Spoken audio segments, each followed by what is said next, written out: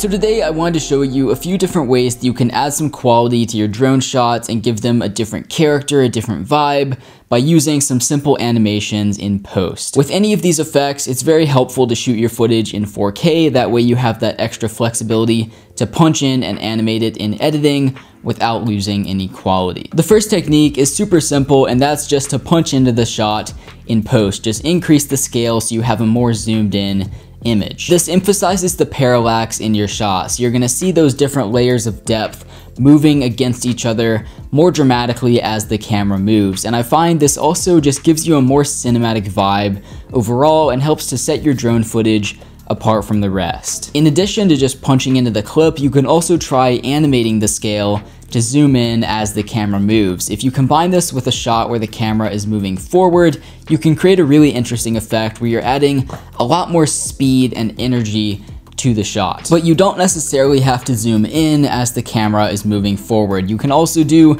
the exact opposite and zoom out as the camera moves forward. This is known as a dolly zoom or vertigo effect and creates a very interesting and trippy parallax effect in the footage. An effect that's very simple and subtle, but perhaps my favorite out of all of these is just a very slow tilt being added to the footage in post, and this is something that works best with widescreen footage. Basically what I'm gonna do is go to the very beginning of the clip and keyframe the position of the shot. Then I'm gonna use the extra space behind those widescreen bars to move the clip to either the top or bottom of the frame. Then I'm gonna go to the very end and keyframe it again, this time at the opposite side of the image. Then just go up to the graph editor and set the first keyframe to ease out and the last keyframe to ease in. The effect is so subtle that you might not even notice it looking at this clip, but we've basically just animated the shot to tilt up extremely slowly. If you've used a drone before, you know that achieving a camera move with this much precision and at this slow of a rate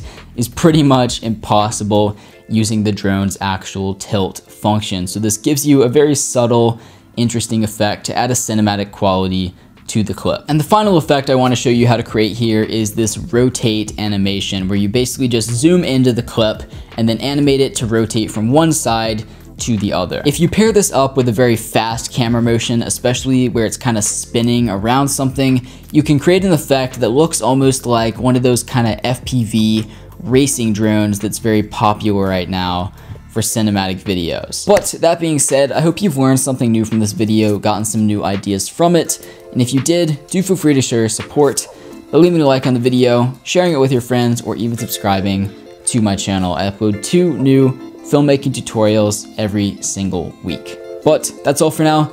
Keep creating, and I'll see you in the next one.